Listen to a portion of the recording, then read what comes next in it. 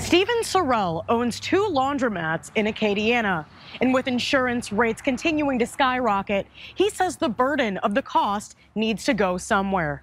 I'm Anna Fisher, your Iberia Parish reporter, and I'm finding out how the current insurance crisis is impacting a local business and the owner's family. Eventually, this will be a ghost town because nobody will be able to afford to live here. Since 2017, Stephen Sorrell has been running this local Jeanerette business. I've been told, by a lot of people, they love that we're here.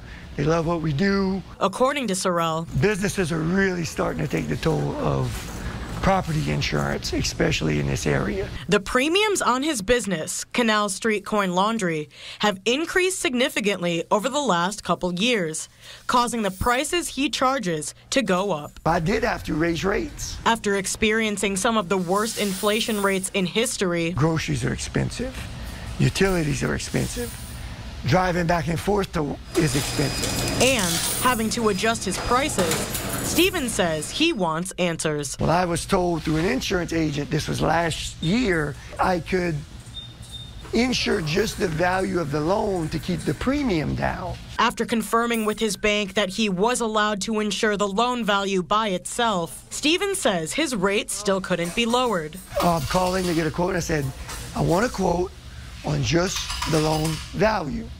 And the insurance says, not gonna let it happen. I asked them, who requires me to have insurance? And they said, the bank. I said, so don't I need to satisfy what the bank requirement minimums are?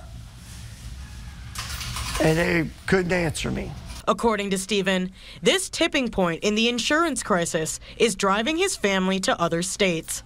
Looking for a job in marketing, his daughter wanted to move back home to Acadiana. But Stephen tells me that with Louisiana's insurance being, quote, as bad as it is, he advised against it. So when she got this offer in Charlotte, she took it. Like I told her from the get-go, if you get an opportunity to get out of this state, go, because there's nothing here for you.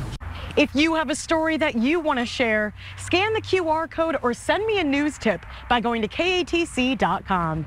I'm Anna Fisher, your Iberia Parish reporter, KATC TV3.